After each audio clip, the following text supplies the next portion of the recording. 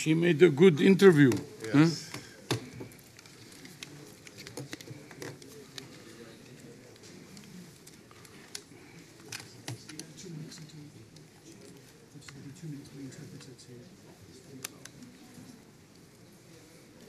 Just waiting for the interpreter. Mm-hmm. Channel 4. Channel 4.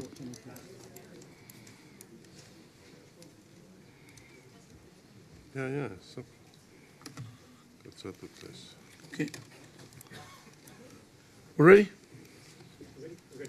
We're ready?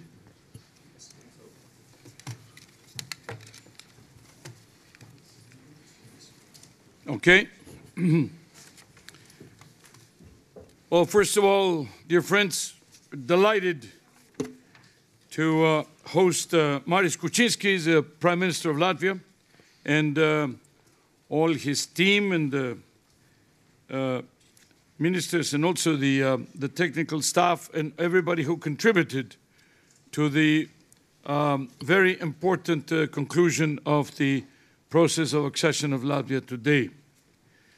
Let me say that it's a historic occasion. Every time we receive a new member, it is of enormous importance, and I would like to say for us today, Prime Minister, it's a very great privilege, a great honor, and a moment of great expectation about the work going forward. Latvia has been reviewed by 21 technical committees since May 2013. So effectively, you have practically exactly 3 years since we started the process. There was a very rigorous analysis of all of Latvia's positions on the OECD's instruments. That has been itself a major source of reform. And we've had a multidimensional reservoir of expertise that we have been exchanging and understanding what was the position in the case of Latvia, Latvia's experiences. I mentioned, by the way, in the plenary that there was one particular experience that strikes me always, which is that Latvia's GDP and economic drop in the crisis was unprecedented and also greater than any of the other countries, and certainly comparable countries, and that the rebound of Latvia was exemplary just the same. It was very fast, and it just, really was, I would say, unexpectedly, the recovery was unexpectedly strong. And the normalization, if we can call it that way, the normalization of Latvia's economic and social life came very fast. OECD membership is also a strong signal to the financial sector, to investors, to bankers, to investment funds, etc., about the aspiration of Latvia to move towards better practices and things like corporate governance, like investment, competition, financial markets, public administration, etc. There's a number of laws that were amended to join some of the conventions and some of the understandings and some of the joint collective instruments that constitute the manifestation of our 50-year jobs on or research on best practices on a number of areas. Let me just finish by saying, of course, now, today, we mark the end of the process of the exchanges between Latvia and the OECD. All the experts, teams, all the groups that have all manifested, they sent a formal opinion to the Latvian authorities and to me to say, okay, we're finished. We recommend that we invite Latvia for full membership, but also they all contain very detailed analysis and recommendations about what they suggest that could be adopted and adapted by Latvia for best practices in their own field. So you have 21 different areas where this dialogue, which has been so rich, has produced very good results. Now it's a process where we have been informed that the Prime Minister will take this to the Sejm imminently, and then it will be deposited with the French government, which is the repository of our convention. And then, of course, Latvia would effectively become formally a full member. For practical purposes, it already is, and we welcome you, and we thank you, and we congratulate you. Please. Jā, paldies. Šī Latvijai ir vēsturiska diena, jo esam pievienojušies OECD, tādējādi oficiāli iekļaujoties 35 ekonomiski attīstītāko valstu pulkā. Tas ir rezultāts daudz cilvēku darbam, vairāku gadu garumā, un es pateicos visiem, kas piedalījās šajā procesā. Izmantojot iespēju, es gribu pateikties arī Eiropas komisijas viceprezidentam Valdim Dombrovskim, kur valdības laikā pirms vairākiem gadiem arī tika uzsākts šis gatavošanās process, kurš šodien ir noslēdzies. Bieži ir jautāts, kas tad notiks pēc tam, kad Latvija iestāsies OECD, ko mēs darīsim tālāk, kāds labums mums no tā būs.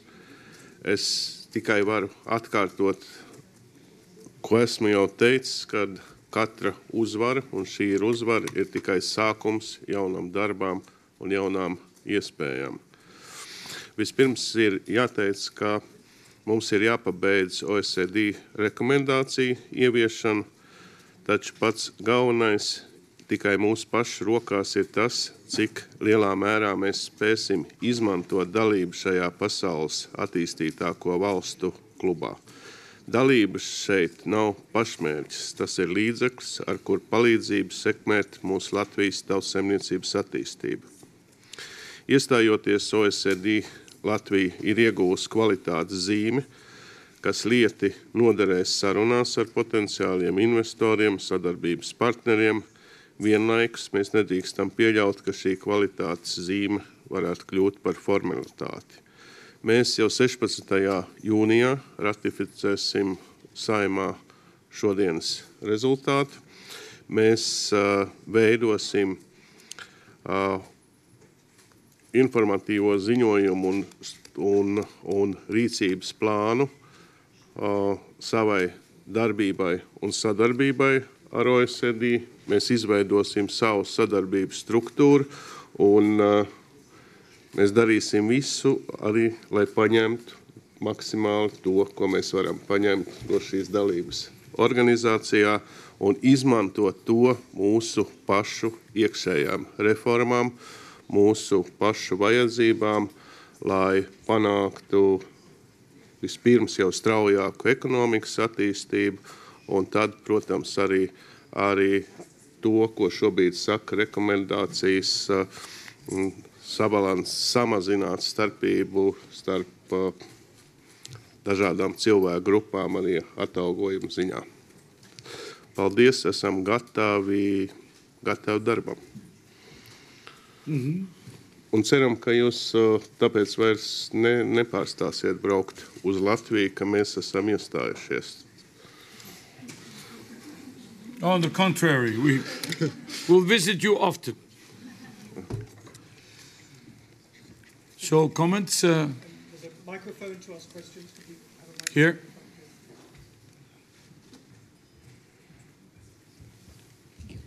Secretary General, Latvian Television, Ilza Nagla. Secretary General, I have two questions.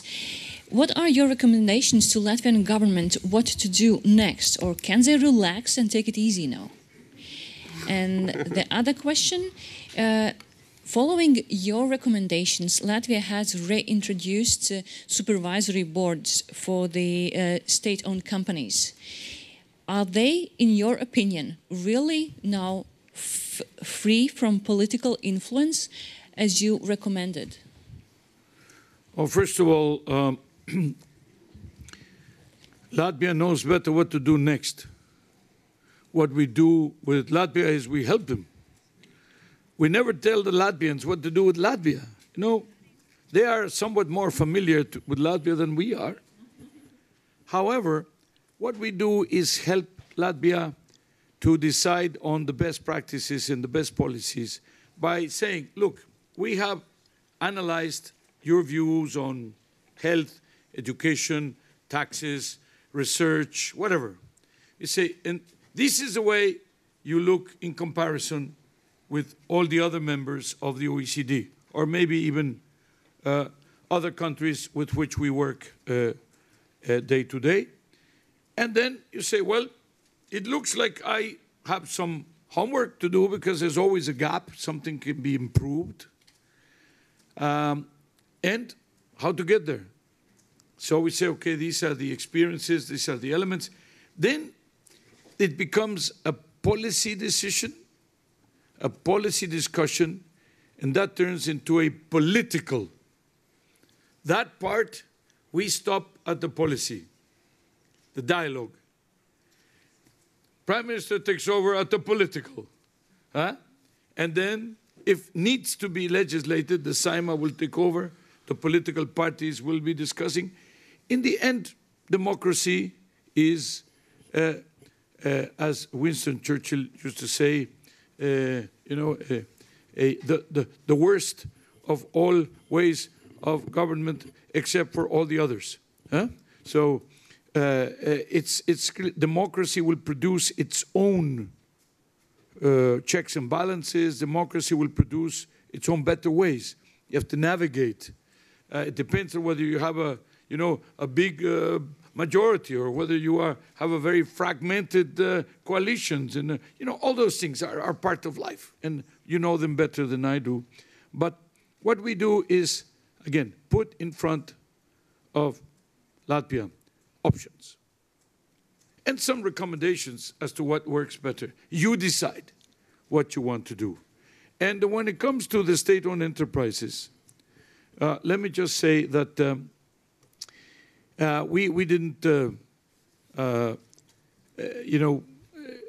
this was never something which Latvia did because we were, saying they should. There are moments, remember the history, not so long history.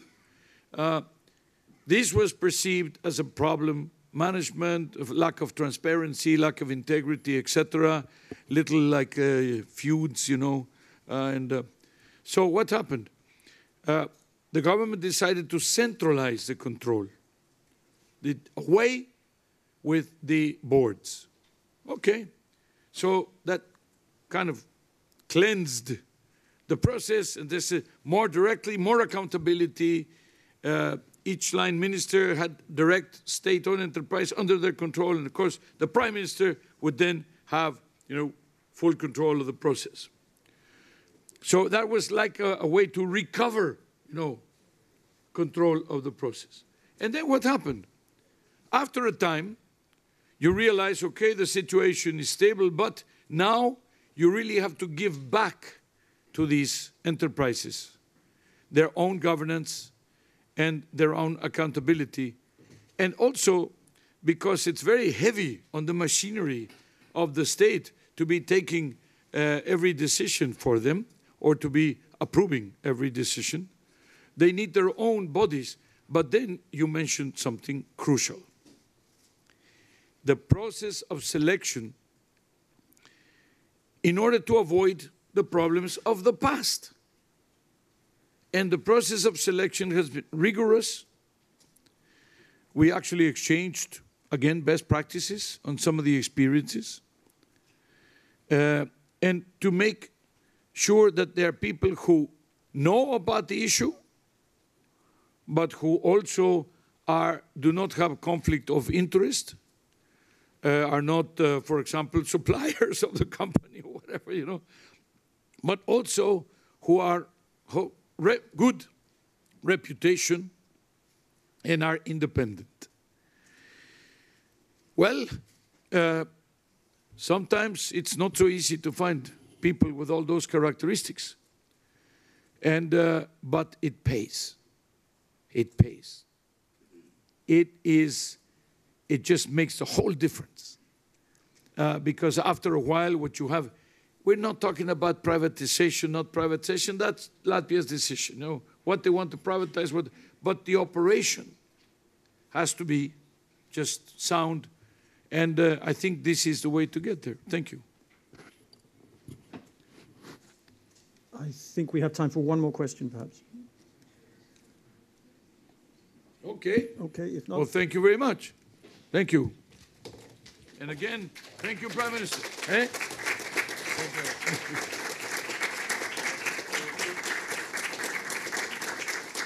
Very good. Now we're going to run to see the Indian minister. So where do we go? To G room?